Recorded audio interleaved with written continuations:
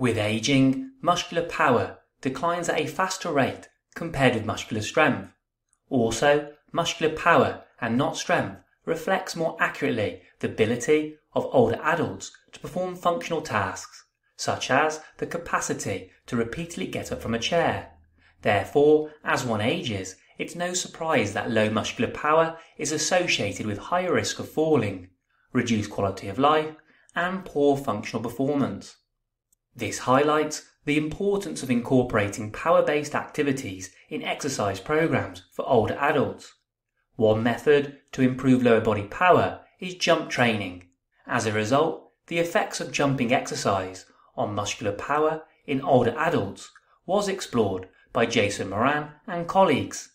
In their meta-analysis, jump training was defined as lower body unilateral and bilateral bounds, jumps and hops that utilize a pre-stretch that uses the stretch-shorten cycle. Studies were included in their analysis if they involved a jump training program performed by healthy individuals aged 50 or above, who were free from any musculoskeletal injuries or conditions that could restrict or impair their movement. The age 50 was selected as this is typically when age-related skeletal muscle loss, i.e. muscle atrophy, starts to happen.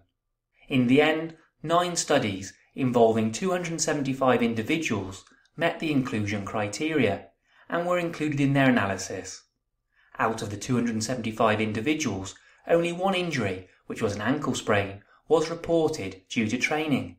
Therefore, it was concluded that jump training is a safe and effective way of increasing muscular power in older adults. Based off the results, Moran and colleagues offer general recommendations for prescribing jump training for healthy older adults. This presentation, brought to you by Talking Sports Science, will provide a summary of their recommendations. Regarding duration and frequency, completing jump training over a 12-week period is likely to be more effective than shorter programs. Having said that, after an introductory program, it is recommended that older healthy adults perform jump training indefinitely. In terms of training frequency, completing up to 3 jump training sessions per week is recommended. However, the results of Moran and colleagues' analysis reveal overall training volume is likely to be a more important factor to consider when programming in comparison to training frequency. Therefore, for a 12-week jump training program, it's recommended to place an upper limit of 300 jumps over the course of the program, as training volumes above this amount were found to be marginally less effective. This makes sense as there will be an upper limit above which adaptation to training and functional gains simply do not happen. To help ensure a varied jump training program, more than one jump exercise should be performed, completing 2 to 3 sets per exercise, with 60 seconds recovery between sets. It's recommended to perform more than 3 jumps per set, with the upper limit of 10 jumps per set being suggested. Increases in jump training volume to the upper limits of the recommendations should be a gradual and conservative process, ensuring technical proficiency is attained prior to any progression. Because different types of jumps elicit different levels of impact forces upon landing, certain exercises that produce high impact forces, such as depth jumps and tuck jumps, may be far less suitable than, say, box jumps and in-place or submaximal jumps.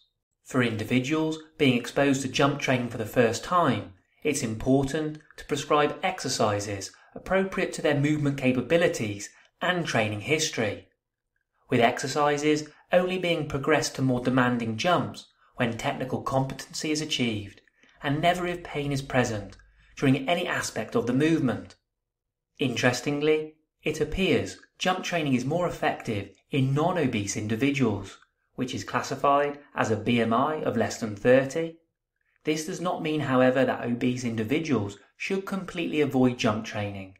Rather, low-impact jumping activities can be prescribed, such as bunny hops and calf pushes, as well as box jumps, which by landing on an elevated platform in comparison to the ground substantially reduces the impact force experienced. And that concludes the recommendations for prescribing jump training to develop lower body power in healthy older adults. It should be highlighted that if an individual has already developed any age-related health problems, these guidelines may not be suitable. As always, I recommend you go and check out the full article. The link is in the description. Thanks for listening, folks. See you next time.